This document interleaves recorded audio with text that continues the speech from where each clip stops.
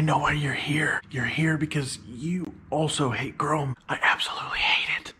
It's awful. Perfect. Perfect.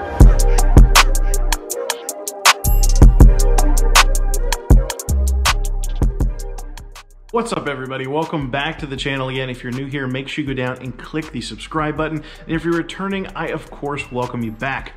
So in today's video, we're gonna be replacing some more ugly chrome on the M4. We're gonna be swapping the chrome side vents out for some lovely gloss black ones. I absolutely cannot wait, but I first want to give a huge shout out to Turner Motorsports for sending these out to me. I really appreciate it. You guys are awesome. I look forward to doing some future videos with you guys as well. But we'll go ahead and jump into it. I'm going to show you guys everything that you're going to need in order to do this yourself, and then we'll go ahead and swap them out. All right, guys, so this is everything that we're going to be using for today's installation. Now, this is, of course, our working area for the day. So we're going to use a microfiber cloth with some isopropyl alcohol to clean our working area before we get started. We're going to use some painter's tape to help protect the paint. Trim tool set. If you don't have a trim tool set, I'll have one linked below that I use. We're going to use a flathead screwdriver, and then, of course, our new gloss black vent insert. I'll go ahead and get this area prepped and ready to go, and we'll get started. So the first thing you always want to do is make sure that you clean your area of any dirt and debris to avoid scratching it while you're working in the area. So I'm just taking my rag and I'm wiping around this side vent to get rid of all the dirt and debris that is around it and on it, so I can avoid scratching the paint as I'm working over here. After that, what we're going to do is we're going to take our painter's tape and we're just going to line the edges here. We're going to be taking some trim tools and prying behind it. So this is just to protect the paint. So it doesn't have to be perfect. You just want to get it as close to the edge of this as possible.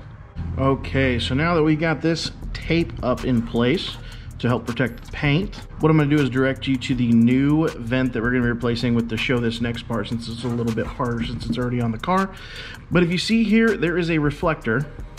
And this reflector is attached to this back trim piece. This trim piece is actually the housing that actually is attached to the car that the new vent here will actually attach to. And if you look right here, they are connected right here, and you can kind of see it right across the top here. So we're going to be separating the vent from the actual housing here using our trim tool. And we're going to start on this side and kind of just work our way that way. Right. So it is a little bit difficult, so just take your time doing it. Now, a lot of times when you try to take this off, the housing is going to pop off with it. That's totally fine because we're replacing it with a new housing anyways. But basically, once it starts to pry up here, you're just going to slowly work your way this way and slowly start disconnecting it from the actual housing itself. So you can see now we have pretty much gotten all of the clips removed from this black housing. Now the only thing that we have left are just the hooks that hold it in place that are in this vent here. Now, the way the hooks are in there is there's one on the top that's this way and there's one on the bottom that's this way. They hook onto these little fins right here that you see in here.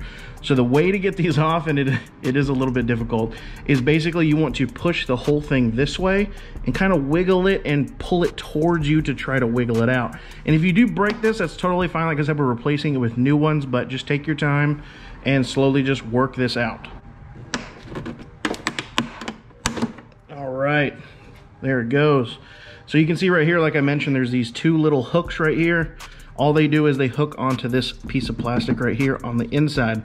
So once you slide this out, go ahead and throw this away. Next, we're going to jump into removing the housing because we are replacing that as well. And the housing itself, the only thing holding this on is 1, 2, and 3 clips. This is where our flathead comes in. So all we're going to do is we're going to take our trim tool again, just to get under the black piece of plastic. I'm gonna try to pull it up right here, just so I can get my trim tool underneath it.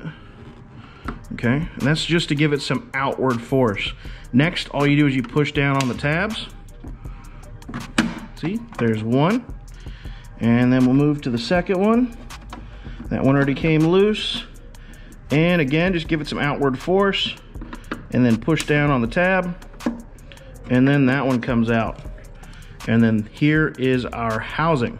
And like I said, this is completely replaced with the new one. So there's no worries if you break these tabs, they're just gonna get put in a drawer. Okay, so up next, as you know us OCD car people, go ahead and clean your surface. Get this nice and clean since we've got this off anyways. All right, now that you got the old one off, you're gonna basically take this one in and put it in one go. So first, we're gonna put in the hooks first. And for those, it's a lot easier than taking it out. You literally just slide it in there where it was, line up the other holes, and boom. Everything clicks right into place. Next, all you need to do is just remove your tape. Now you've got the nice, clean, black reflector and no more chrome. And easy as that.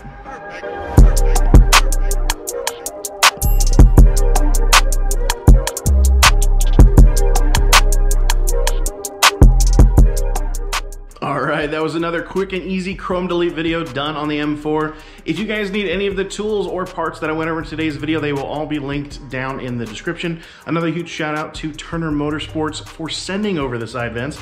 I greatly appreciate it, and the link to the part on their website will be linked in the description as well. If you guys enjoyed the video, make sure you click that like button, subscribe to the channel, and do not forget to hit the bell. As always, I appreciate you guys watching, and I hope to see you guys in the next one.